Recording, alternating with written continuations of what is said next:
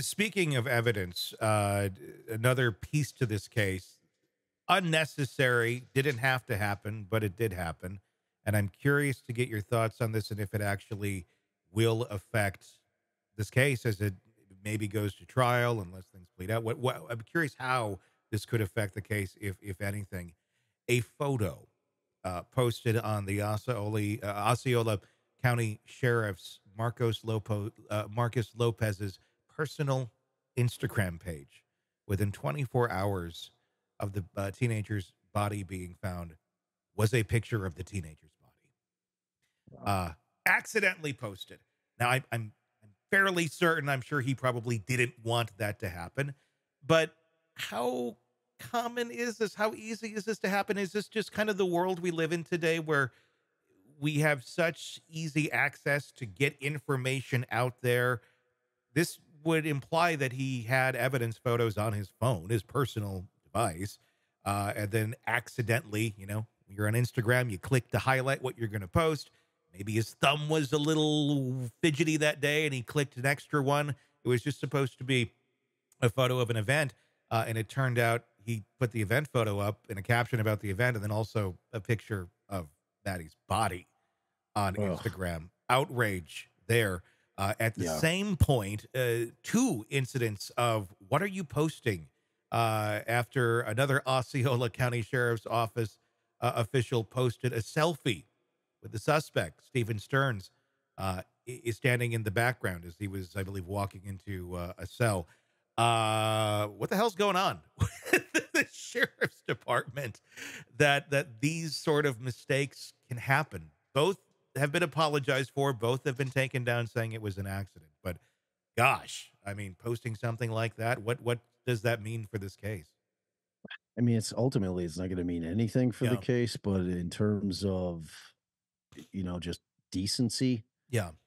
it's a problem. And, that's the ugly underbelly of social media, man. It's like, like the cop taking the selfie, Mhm. probably crowing about how they, got a suspect or whatever he was doing. It's just, like keep your business out of your personal life, on your personal accounts, and especially when you're talking about the sheriff's account on Instagram, Yeah. and that going out is inexcusable, really. Well, I I mean, guess, like, yeah. imagine, Tony, if we had a mother that was like a typical victim's mother, and that goes out, like, how mortified Yeah. the family would be, like, in just in general, I mean, it can't happen, and like, I mean, what do we have to do? Do we have to start making rules? Probably, and employers have to make rules about social media accounts, and I mean, there should always be some oversight, maybe when you're dealing with like law enforcement agencies in terms of who's handling the socials Yeah. and making sure that mistakes like this don't happen. I mean, I have to assume it was an honest mistake, but what a brutally horrific But mistake to we're make. talking about evidence photos here of a murder of a 13-year-old. Number one, why is Unbelievable, that on his phone? I mean, right? aren't there protocols to this, or is this something, one of those magical things we all assume exists, that these sort of things would be held in some other device or some other storage capacity that's not just, next to photos of his dog on his phone where it could easily be accessed? But are there no protocols for this sort of thing where this sort of accident just couldn't happen because they're stored somewhere safe and secure?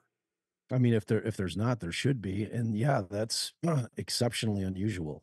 Typically, discovery is kept in a very secure location by law enforcement, by the prosecutor's office once it gets turned over to them, and typically by the defense as well. I mean, those are the three agencies that will typically get their hands on evidence in terms of preparing the case.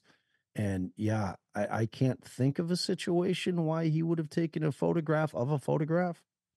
And you know what I mean? Or Like unless why he it's on was, his I mean, personal phone? is he supposed to be there at the scene using his phone to take photos? No, Yeah, I mean, no. I mean, this isn't like yeah, that's like a major county. You know what I yeah. mean? They have crime scene techs that are or evidence techs that are out there taking those photographs. All those have to get turned over to the defense, Yeah. I mean, ultimately to the state and the defense, both. because here you have it where, okay, he accidentally clicked on an extra picture on Instagram and it went up. My thought is, okay, if this is your device, this is your personal account, and you're out living your life. I think most of us at one point or another have lost a phone in the course of the last 20 years or so. Yeah. Someone gets a hold of that and it's evidence photos of this case and God knows what else. The implications of that, I mean, that is so sloppy and so dangerous, is it not? Yeah. Yeah, it's crazy. I've never heard of anything like that. Yeah. Like, I've never heard of a situation where, like, a law enforcement officers are using their personal devices to take photographs of crime scenes. That's what I'm saying. To me, the more likely scenario is that he, for whatever reason, took a pic of another pic of one of the crime scene pics and decided to have it on his phone. Like, Yeah. I can't think of a reasonable explanation as to why that would have been done. Yeah. Like, I can almost guarantee that it wasn't him at the crime scene taking shots.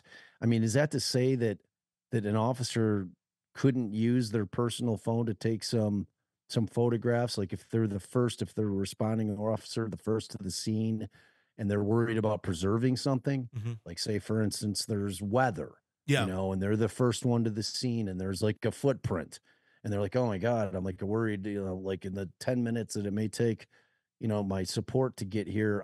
I'm going to take some photographs just to preserve evidence Sure. because I'm worried it might get spoiled. You know, those are extenuating circumstances. But in terms of like having photographs of the victim, like, and I haven't seen it. I didn't see it, so I don't know what Yeah. it was. It's odd. It's odd. Yeah. It's strange to me, and why he would keep it on there, Yeah. is the next question. It's like, oh, so if there was some kind of circumstance in which he needed to use his personal device to take the photographs, and why is he keeping them on his own personal device after the fact? Like, that seems like that he should be deleted off his device. I mean, frankly, it's a crime. Like, if you and I got caught with that picture, it's child pornography. Yeah. Assuming that if she's clothed Yeah. or if she's not clothed, I mean, it's a criminal act to Yeah. have even be in possession of that kind of photograph. So I don't know. It's a weird circumstance. It really is, Yeah. At the very least, something that the protocol needs to be looked at if this is how they're operating. for real. Hey, it's Tony Brueski. If you like the podcast, be sure to like, subscribe, and press that bell so you don't miss any of our updates on the cases we're following for you right here at the Hidden Killers podcast from True Crime Today. And thanks